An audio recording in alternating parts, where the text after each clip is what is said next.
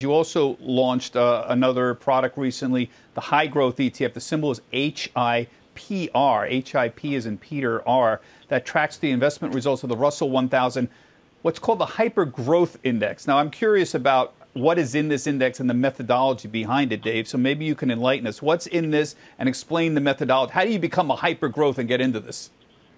Yeah, what hyper is really about is how do I find those high growth companies, those hyper growth companies that have the potential for sustained growth going forward.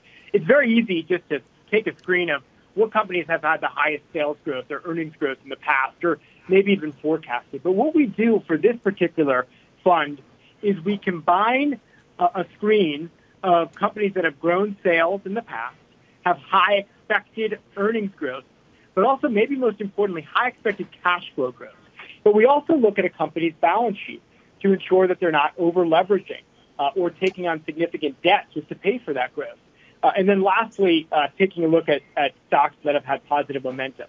So our research showed that this combination, so top line, bottom line, growth, momentum, and high quality, leads you to a universe of stocks that have shown great growth in the past, but really the potential for growth going forward. So in this fund right now, Apple has a healthy weight at 13% in the portfolio, Amazon 7%, but then a name like Vertex Pharmaceuticals is also close to 7%. So you're going to see names in here that you know, again, your Apple, Amazon, Facebook, Microsoft, but also you're going to see names that you might not be as familiar with.